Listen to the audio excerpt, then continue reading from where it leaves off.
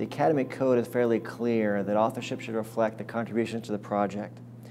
So what do contributions mean? It could be something like collecting the actual data, being present at the inception of the idea, at the inspiration of the idea, being engaged in the writing process, the revision process, perhaps financial support for the project.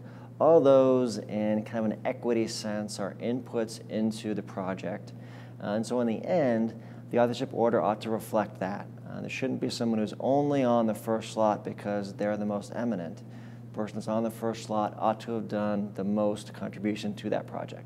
Whether or not you're an author on a paper is really a function of whether you've had a significant contribution to that project. So simply proofreading a version of it, checking some references or something like that typically isn't considered worthy of authorship. My experience is that the lead author is always the individual who takes the responsibility, the intellectual responsibility to fully develop the idea that might have been originated with a pair, a trio, or even more, even a larger group.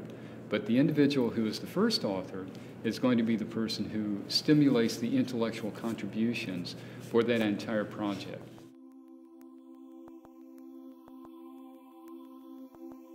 It is the faculty member's job to get the student to do a good job. It is the faculty member's obligation to develop and nurture the student, and it is absolutely not expected that the faculty member should be an author. The faculty member may be an author, may be rewarded, but it must be at the student's choice. Now, if we go above and beyond the dissertation to really having a directive role in contributing to the journal submission, helping to rewrite, helping to edit, helping to manage the review process, then that deserves authorship. Some people argue that the student should never have a faculty member there. On the other hand, some students want to have the faculty member there to say thank you for all the work.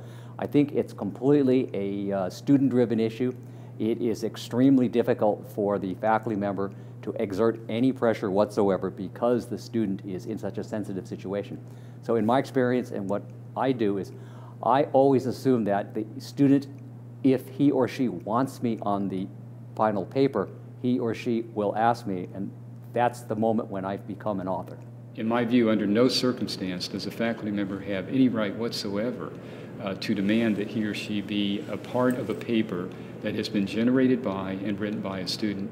In most situations, the student will be the lead author on projects coming out of the dissertation. I've personally been involved with doctoral students who did terrific projects. For some reason, after they finished with the program, they landed in a place where publication maybe just wasn't so important to them. And the fact is, the project would simply never see the light of day if not for maybe the dissertation chair or some other committee member stepping up to really take the reins of the project. So then you have that conversation again about, would you like to see this through? If so, we're going to have someone else take a lead role. But those are really exceptions. I mean, the Academy Code is very clear on this.